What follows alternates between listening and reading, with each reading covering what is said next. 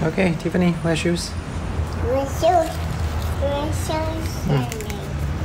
Wear shoes. Hey. Muốn đi với cái trong tay dài này, với cái dài.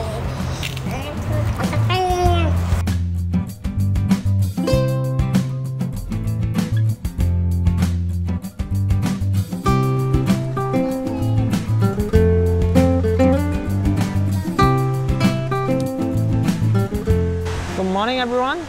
I'm going to send Tiffany to the childcare first, and later on move around the neighborhood and see if there are any interesting things to sketch.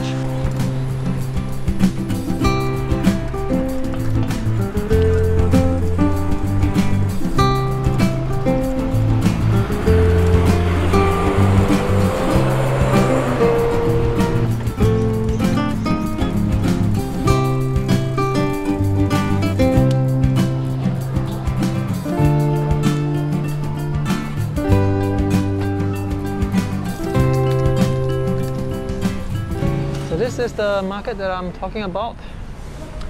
It's well shaded and there are some railings that I can lean on, so I don't actually have to set my chair down.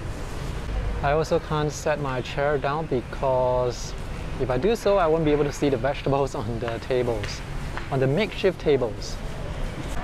These are the vegetables sold at the stores.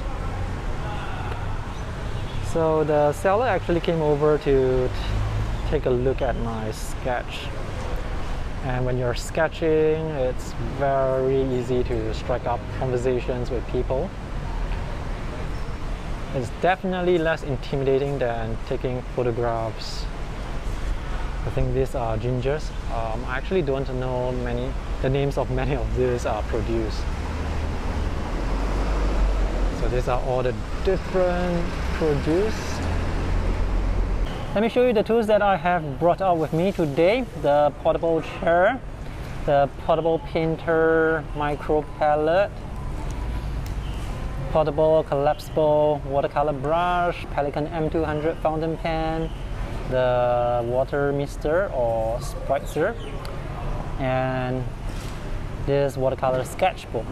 So this is my completed pen and ink sketch before the watercolor is applied, and it's going to rain very soon, so I would probably have to paint this at home.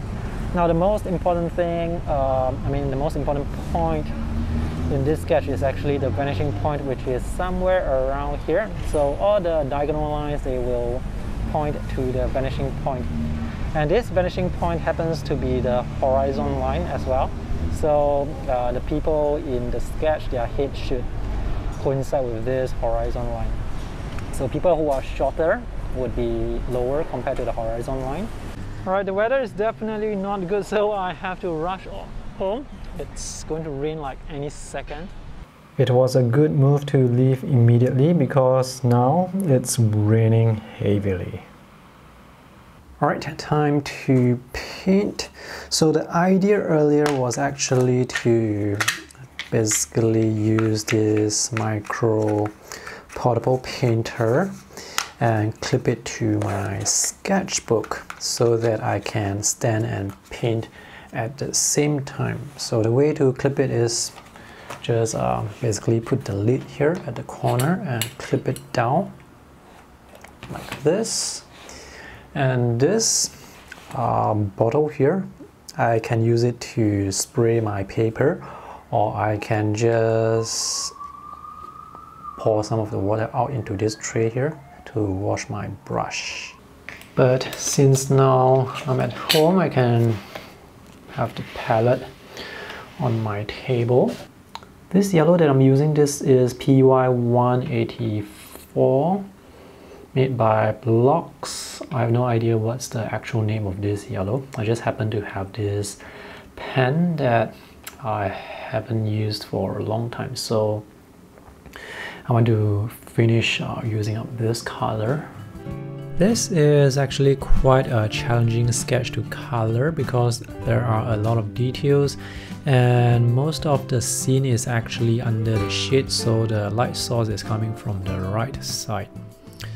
and because this whole area is under the shade, there are no distinct shadows, no cast shadows. The shadows are very soft, so that's why this is a bit challenging to color. The blue that I'm using, it's Cobalt Blue Deep from Schmincke PB74. It's a very granulating color. And the other blue that I'm using, it's a phthalo blue. For the red, it's a warm red. So to get the shadows, I use Cobalt Blue Deep and a dark brown.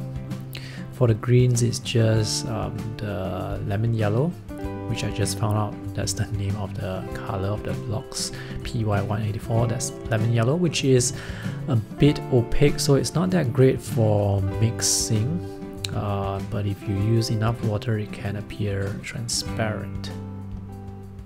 Cobalt Blue Deep PB74 is one of the most granulating colors I know of. Here it's used to mix with a dark brown to get this sort of a gray wash. But if you actually use the blue to mix with magenta, you can get a very beautiful granulating purple or violet. Unfortunately, Cobalt Blue Deep is also one of the more expensive colors. So it's significantly more expensive compared to French Ultramarine and Phthalo Blue. So that's the green that I mixed with PY184, which is not a very transparent color. I'm not sure what red I used here, but this looks like a transparent pyro orange. It's a very beautiful red that you can use to mix with raw sienna or some lighter yellow color, ochre maybe, for beautiful skin tones. So the shadows here, those were mixed with phthalo blue and the dark brown. And all these boxes here,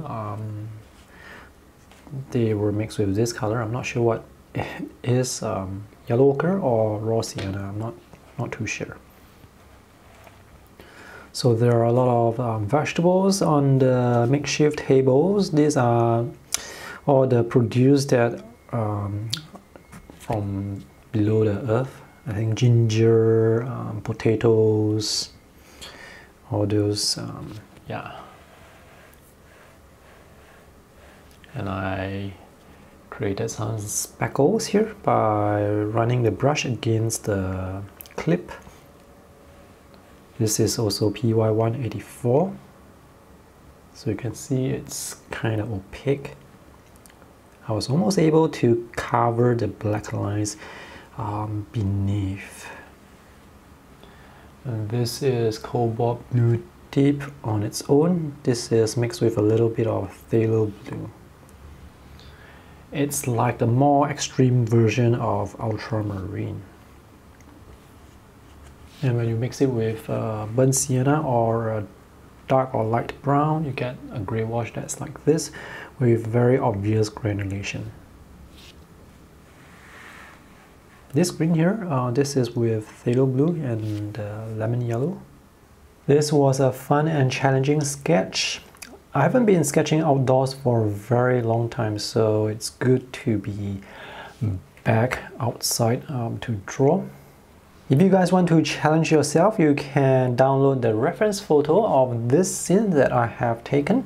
The download link is in the video description below. And oh, I will be putting out a video review for the micro portable painter very soon, so watch out for that video. Alright, thanks for watching. See you guys in the next video. Bye!